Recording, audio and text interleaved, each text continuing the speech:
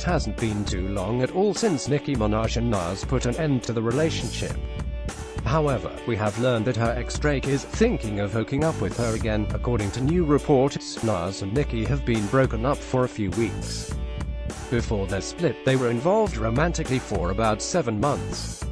But Nicki need not worry about finding a rebound, as a man from her past, Drake, is willing to reconcile.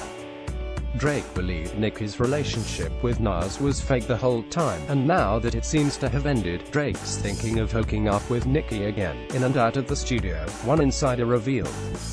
They went on, saying that Drake's always thought Nicki is sexy and a good time to hang out with, but while she was messing around with Nas, Drake kept his distance.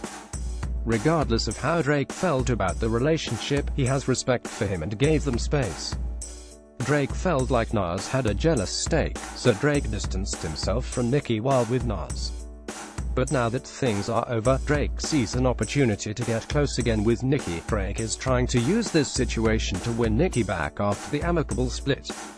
The female rapper and Nas apparently put an end to the short-lived romance because of the long distance between them.